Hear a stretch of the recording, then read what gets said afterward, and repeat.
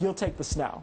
I don't know. I think snow is better. Still, it's better looking, that's for sure. Better looking, for sure. In fact, things that are better looking, clouds. They fascinate us. That's why we bring you every month the Cloud of the Month. Yeah, the choice for April is an example of a mama cloud. These are some of the most alien-looking clouds that nature provides us. And Gavin Pretor-Pinney, founder of the Cloud Appreciation Society, joins us now live from Somerset, England.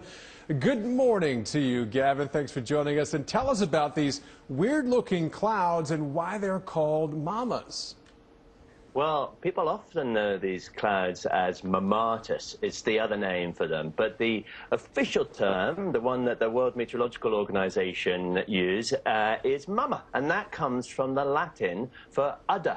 And you can see why. I mean, these are made of have these amazing kind of pouches that hang from the underside of a cloud layer. All right, now, Gavin, these aren't one of the main cloud types, are they? Can you talk to us about that? Yeah, sure. So, you know, there are 10 main cloud types, ones like cumulus and cirrus and cumulonimbus.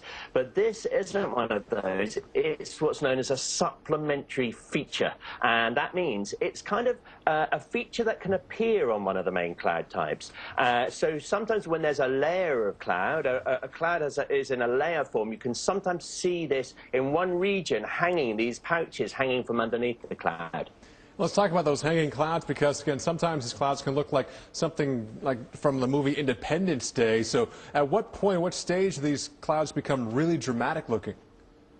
Well, the most dramatic and the most kind of arresting examples of mama clouds are associated with storm systems. And it's the way that a storm cloud spreads out at the top. In that kind of mushroom formation, you can get this anvil forming. And on the underside of the anvil is where you sometimes see these dramatic mama or mammatus clouds. The more serious the storm, the larger the storm, the more dramatic looking the mammatus or mama clouds are.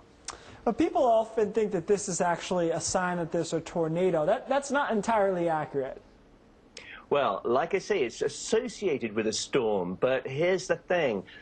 The formation, which is still really not fully understood for these supplementary features, the formation seems to be associated with the back of the storm. So as the storm is traveling along, if you see a sky filled with these mama clouds in it, you think, my word, there's some crazy weather going on. But actually, the fact is, there is crazy weather, but it's probably pasture. The crazy weather is going over your neighboring town.